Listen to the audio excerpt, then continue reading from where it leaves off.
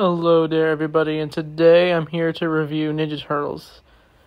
This episode being the Riddles of the Ancient Aeons.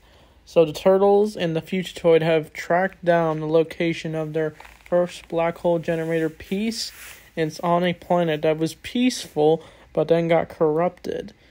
That being the Aeons, I think it's called. And the Turtles have to undergo through some trials before they can go to that. So, this episode is really good, actually, on rewatch. This episode I kind of remember least when I watched it. But I think the best part of this episode is, I like the idea that the planet is corrupted and then, it actually affects the Turtles, in a mysterious way. They start, Raph and Mikey start goofing off a little, arguing. And then Leo yells at them to stop. And it's leading to, Casey and then April to fight. And then they kind of start to figure out that this planet is corrupted. And it's also corrupting them, too. And I do like the scene. I'm going to randomly shift a bit. But, there's this scene where Leonardo is in New York. A hologram of it. And he sees, this hologram of Splinter. And it has an effect on Leo, and we see that more in this episode when Raphael and, Leo are fighting, and Raph ends up saying, how Splinter is his favorite, and I can't blame Raph. I gotta be honest, Splinter kind of does favor Leonardo in this show a lot. He seems to show appreciation more to Leo, and it feels like this Raph on this planet, it kind of let loose and say some things he's always been saying in his head. But Raph does say sorry that he didn't really mean it. But Leo forgives Raph for it. But as they are all fighting, the Triceratons have made it to the planet, and they're tracking down the Fugitoid as well, and the black hole generator. And they're probably wondering why the Turtles are trying to stop them from using it. But the Triceratons don't know that the Turtles... They think the Turtles don't know what they're going to use it for, but the Turtles want it so they can save Earth.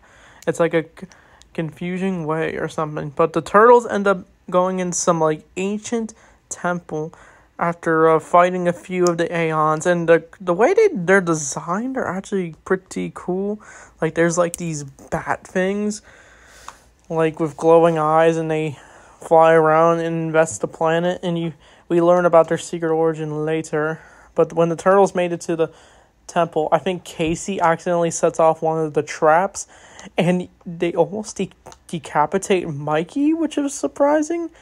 But they end up getting into the temple, and they had to climb these stairs, and they do find the black hole piece, but it has this riddle in ancient language. And apparently we also learned that I feel like another interesting part of this episode is that the Fugitoid talked about how the Aeons were actually the first beings in the cosmos, which is interesting. So we got some backstory there. But they're interrupted by the Triceratons, and they get into a long fight with them until they manage to unlock the Aeons temple, causing the Aeons to break free. And it's revealed that they are trapped into their demonic form because years ago the bishop gave them the black hole piece to protect, but it ended up corrupting them. And they end up,